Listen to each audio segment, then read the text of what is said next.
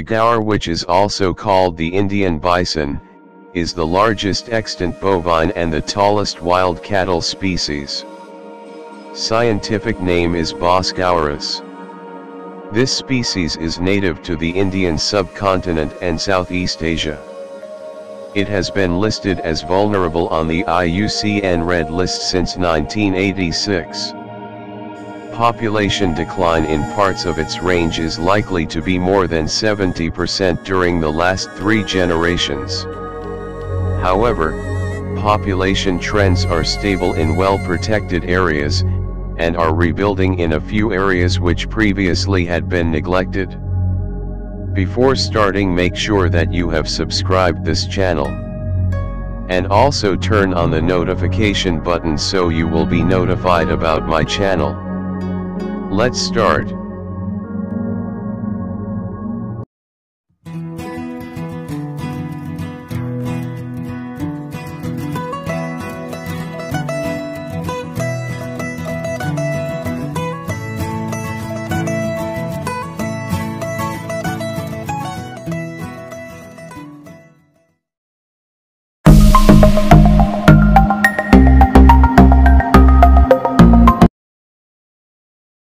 Scientific classification. Kingdom: Animalia. Phylum: Chordata. Class: Mammalia. Order: Artiodactyla. Family: Bovidae. Subfamily: Bovinae. Genus: Bos. Species: Bos gaurus.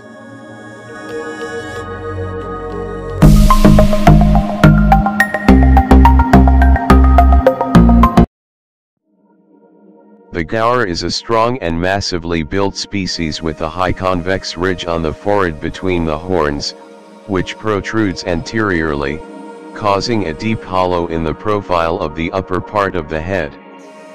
There is a prominent ridge on the back.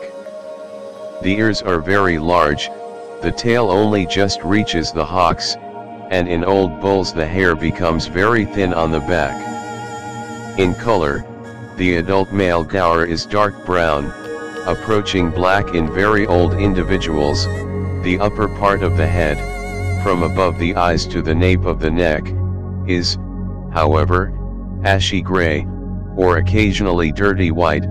The muzzle is pale colored, and the lower part of the legs are pure white or tan. The cows and young bulls are paler, and in some instances have a rufous tinge, which is most marked in groups inhabiting dry and open districts. The tail is shorter than in the typical oxen, reaching only to the hocks. They have a distinct ridge running from the shoulders to the middle of the back. The shoulders may be as much as 12 cm or 4.7 inches higher than the rump. This ridge is caused by the great length of the spinous processes of the vertebrae of the forepart of the trunk as compared with those of the loins. The hair is short, fine, and glossy. The hooves are narrow and pointed.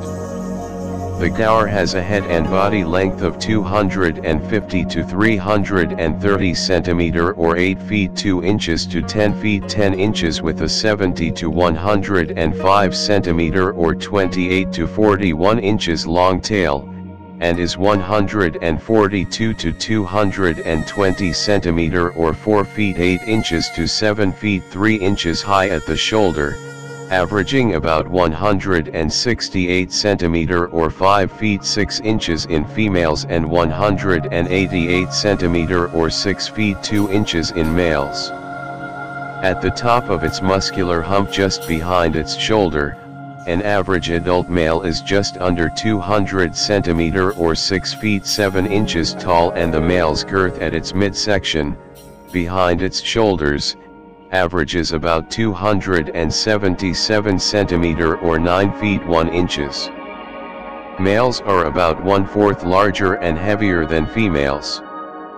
Body mass can range widely from 440 to 1000 kg or 970 to 2200 pound in adult females and 588 to 1500 kg or 1296 to 3307 pound in adult males. In general, measurements are derived from gaurs surveyed in India. Indian gaur males averaged about 840 kg or 1850 pound approximately, and females weigh a median of approximately 700 kg or 1500 pound. Body masses elsewhere suggest gaurs outside of India can grow larger.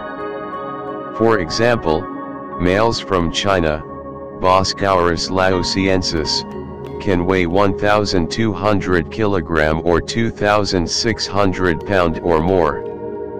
The Celadang, or Malaysian subspecies, Bos gaurus hubaki, appears to be larger on average than the nominate race from India, but sample sizes as known are small. According to some sources, Celadang bulls weigh on average 1000 to 1300 kg or 2200 to 2900 pound, which if accurate indicates these animals are on average more than 20% more massive than the gaurs of India. Gaurs do not have a distinct dewlap on the throat and chest. Both sexes carry horns, which grow from the sides of the head, curving upwards. Between the horns is a high convex ridge on the forehead. At their bases they present an elliptical cross-section, a characteristic that is more strongly marked in bulls than in cows. The horns are decidedly flattened at the base and regularly curved throughout their length, and are bent inward and slightly backward at their tips. The color of the horns is some shade of pale green or yellow throughout the greater part of their length, but the tips are black. The horns, of medium size by large Bovide standards, grow to a length of 60 to 115 cm or 24 to 45 inches. The cow is considerably lighter in make and in color than the bull. The horns are more slender and upright, with more inward curvature, and the frontal ridge is scarcely perceptible. In young animals the horns are smooth and polished. In old bulls they are rugged and dented at the base. Gaurs are among the largest living land animals. Only elephants, rhinos, the hippopotamus, Hippopotamus amphibius, and the giraffe, Giraffa camelopardalis, consistently grow heavier. Two species that naturally coexist with the gaur are heavier, the Asian elephant, Elephas maximus, and Indian rhinoceros, Rhinoceros unicornis. By most standards of measurements, gaur is the largest wild bovid alive today.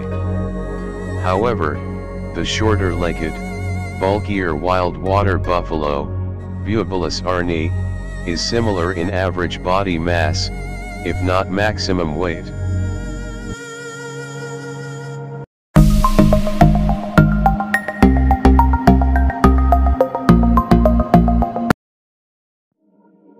Gaur historically occurred throughout mainland South and Southeast Asia, including Vietnam, Cambodia, Laos, Thailand, Peninsular, Malaysia, Myanmar, India, Bangladesh, Bhutan, China and Nepal.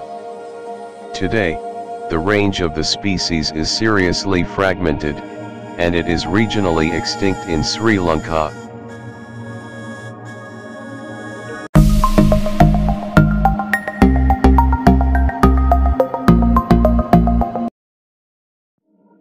Where gaur have not been disturbed, they are basically diurnal.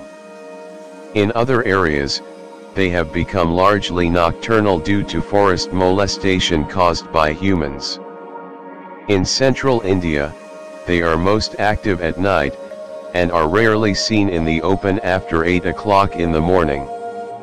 During the dry season, herds congregate and remain in small areas, dispersing into the hills with the arrival of the monsoon.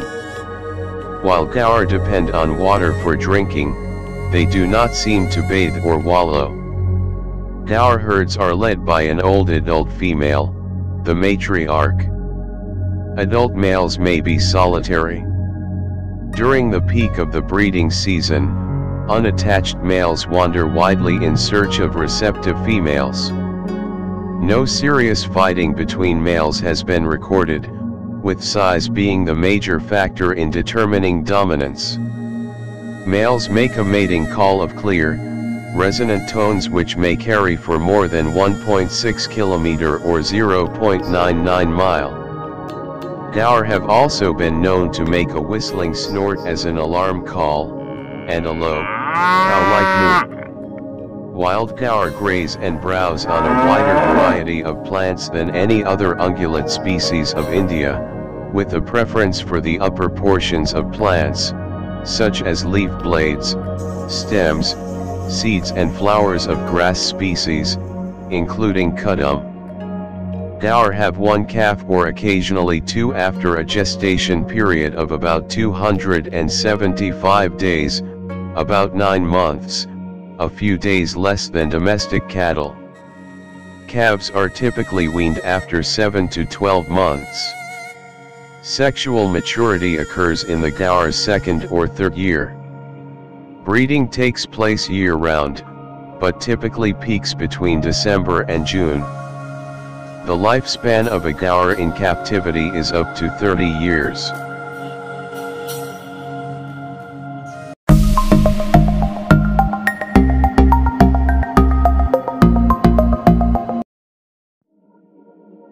Due to their formidable size and power, gaur have few natural predators besides humans. Leopards, dhole packs and large mugger crocodiles occasionally attack unguarded calves or unhealthy animals. However, only the tiger and the saltwater crocodiles have been reported to kill a full-grown adult. But the habitat of gaurs and saltwater crocodiles seldom overlaps in recent times due to the decreasing range of both species, and a crocodile needs to be a mature adult male, more than 3.7 meter and 300 kilogram, to make a successful attack on healthy bulls. Tiger is the toe predator of gaur. Tigers hunt young or infirm gaur, but have also been reported to have killed healthy bulls weighing at least 1,000 kilogram or 2,200 pound. When confronted by a tiger, the adult members of a gaur herd often form a circle surrounding the vulnerable young and calves, shielding them from the big cat. As tigers rely on ambush attacks when taking on prey as large as a gaur, they will almost always abandon a hunt if detected and met in this manner. They can kill tiger or other predators as protective response. But gaur are not as aggressive toward humans as wild water buffaloes.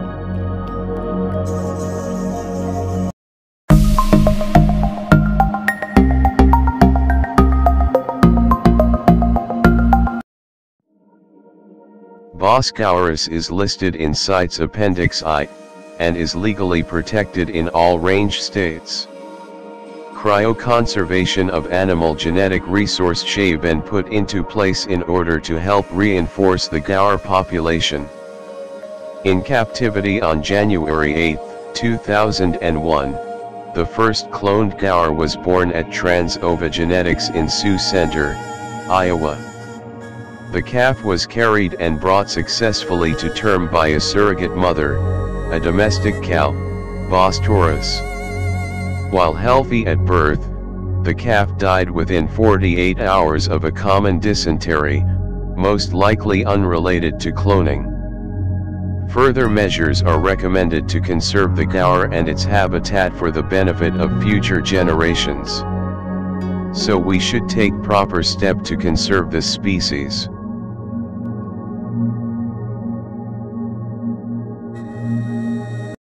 Let us be scientific and I am Saiful, chemistry.